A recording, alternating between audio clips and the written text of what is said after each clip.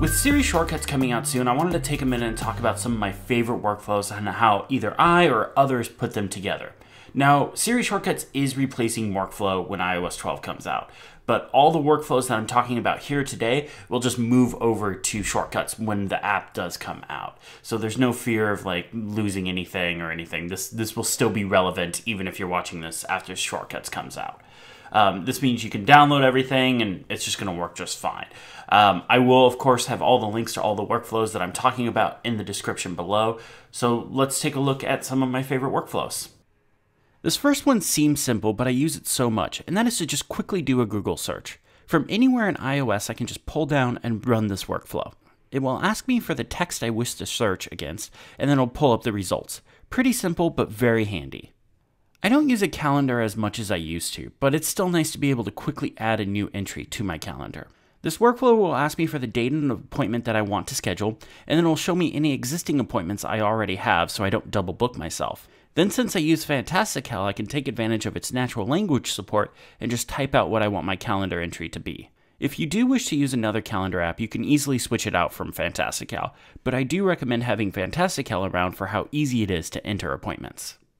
I've talked a lot about this one, but I like to be able to quickly add a new task to my task manager, but without seeing what's currently going on. This workflow just asks me for what the task is, and then it'll drop it into my inbox. I go through my inbox about twice a day to sort through my tasks and assign dates. Again, this is one of those ones that can easily be modified to fit whatever task manager you want, as long as it either supports workflow or X-callback URLs. This next one is built off the menu system. It'll prompt for 3 different options: video, podcast, or blog post. I'll run these at the start of a new project, and it'll build out a checklist for me to keep track of where I am in this project. So depending on which one I pick, it will build out a checklist based off that new project. So let's pick video. This will then ask for the title of the video and then build out the video project template from the URL we have set up. If we open things, you'll see the new project in the video project area with a full checklist of every step I go through. Same will happen with either podcast or a blog post. It's very flexible and it's easily changed or added to as well. I wanted a way to quickly pass an article or an app or any sort of URL to my task manager for me to follow up with later. This workflow will take the URL from input, grab the title, and then prompt for what I want to tag the task. Right now I have it just set up to drop every task in the inbox. This way I can kind of sort through it later. This will work for more than just web pages too. I use this for apps a lot as well. This may be one of my most used workflows. This workflow is probably pretty self-explanatory. It just makes a new draft. On my iPad, I have focus mode in drafts on. This is because I jump around a lot when I'm writing. So I wanted a quick way to be able to type some text and then it creates a new draft. In this workflow, it starts off with an ask for input function. I just enter the text that I want in the draft. Since Drafts 5 isn't currently supported in workflow, but it is supported in shortcuts, I have to use an X-callback URL. This is just a URL that tells drafts what to do. But it does have to be encoded as a URL, so we use the URL encode function after the ask for input.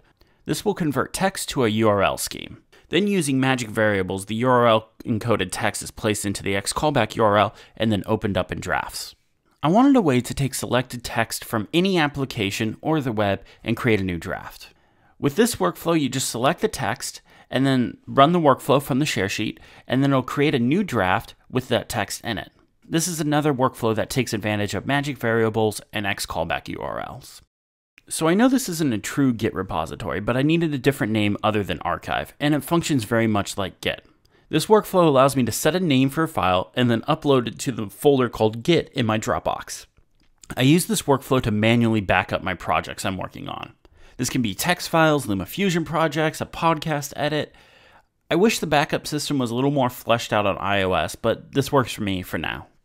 This workflow is one from the gallery, and it's probably the most important one to have from there. Safari doesn't have a good system for downloading files, but this workflow fixes that. It'll grab the contents of a URL, download it, and then open the Files app and ask you where you want to save it. This fixes my biggest issue with Safari on iOS. In my day job, I have to deal with a lot of zip files. This workflow will take a look at the file I'm currently giving it and unzip the file if it's a zip file. If I'm not giving it a zip file, it'll prompt me for files that I wish to zip up, and then will ask me where I want to save it. This is the fastest way I've found to deal with zip files on iOS. I don't remember where I got this one, but I'm pretty sure I didn't make it. This workflow will take any URL and shorten it, and then it'll just save it to the clipboard. It's pretty handy to have if you deal with a lot of different URLs and you kind of want to have everything formatted a little bit nicer. If you write Markdown, this one's for you. This will take any Markdown document, convert it to rich text, and then save it as PDF. I use this a lot for marking up my scripts. I just started working on this one, so it's not done.